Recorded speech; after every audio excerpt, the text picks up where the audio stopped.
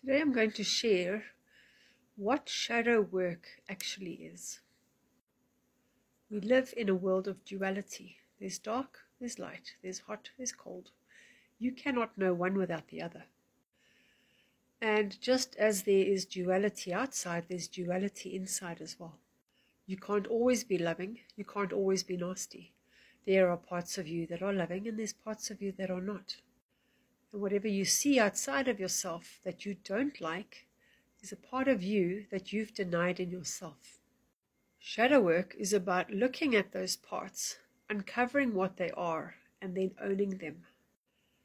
And the reason it's so liberating is because when you own it in yourself, you cannot feel bad about somebody else doing something to you. So look around and see, who do you envy, who don't you like, and what is it about them that you don't like, and then see where in you can find that.